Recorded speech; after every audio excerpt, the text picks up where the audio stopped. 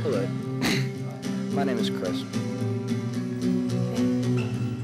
My name is Kenzie Pattillo. My name's Naomi. Hey, Jeremy.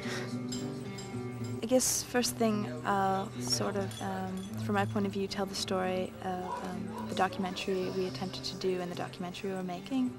Yeah, we came to this island with a lot of energy and different types of energy, and we were able to all combine it and use it to what we thought would turn out to be this awesome film.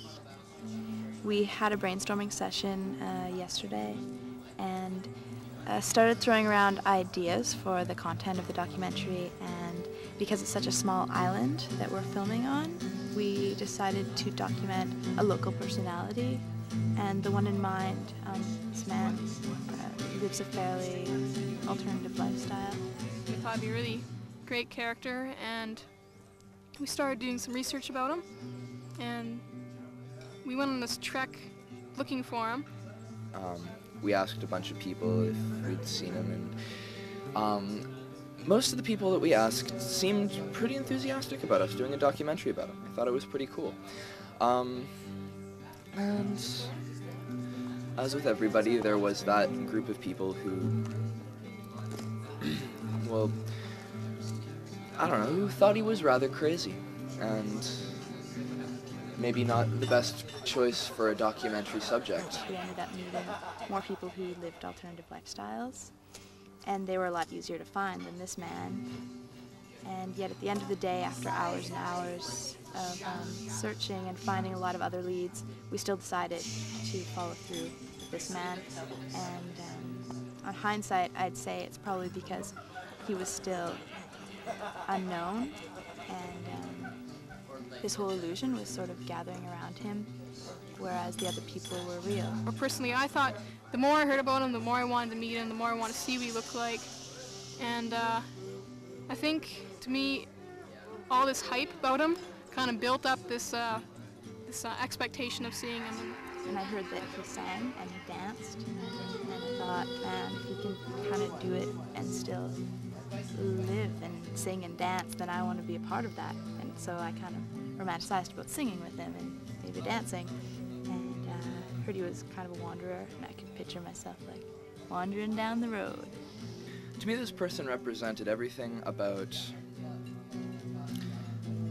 utter freedom. He wasn't tied to a job, he wasn't tied to a schedule, he didn't have to answer to anybody if he didn't want to. It was as simple as that, and I think that's completely beautiful. And we questioned whether we'd find him at all, and what our expectations were. And I think mine was a lot of just a projection of my own romantic notions about a transitory lifestyle. So we went down and we did the first interview, and we heard that the character was in fact around, and it was really neat because we didn't even know what he looked like. Bam, we found out that we couldn't do the story. And he didn't want to be documented. Didn't like that idea. Said thank you, but no thanks. He didn't want a documentary made on his life. He told us that he didn't personally feel that in his life he'd accomplished anything worth making a movie about, and therefore he wouldn't feel proud about any movie made of him. And I guess it's a respectable viewpoint. I mean, I can totally understand his reasons for wanting to retain anonymity. And I'm not sure the reasons. There was a few kind of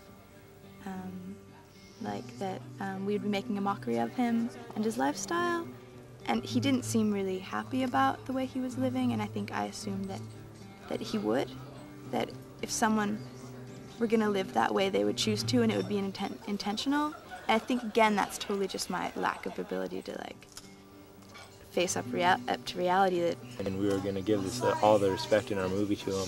Something I would have thought about in retrospect was, will he really want to have these people talk to him? And people did say, oh yeah, I'm sure he'd be, you know, good for it. But on the other hand, would we want someone doing a piece about us, you know, not really knowing who these people were, not knowing what they were going to do with it, having really no control about what they said about you later, and no control on the final project.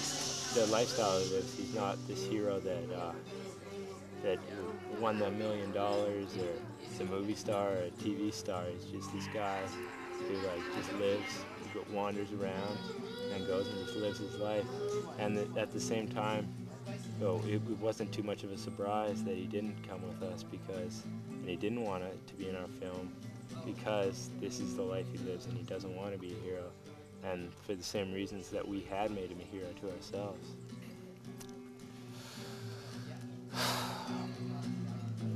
So I guess the question is, what do we do now?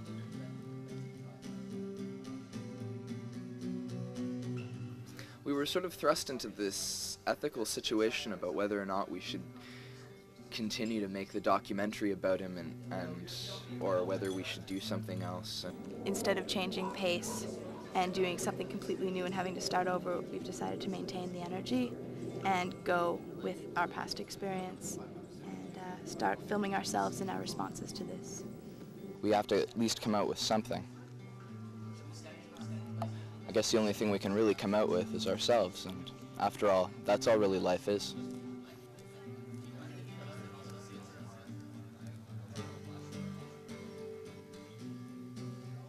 It wasn't like I was mostly worried that we weren't going to get anything done, and that the thing we were going to do was going to suck horribly and I'd be embarrassed by it. Our group has stayed together and there hasn't been a lot of conflict except as a group in regards to the way this project has turned out.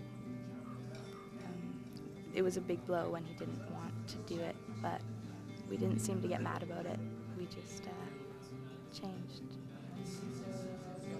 Kept going in a way. So here we are. And I think that's why we've kept doing the piece even after he doesn't want it. He doesn't want to be in it. I think that's what's interesting. Whether you come in trying to change things or you come in just trying to exist, all you can offer anybody is yourself. That's what we're here for.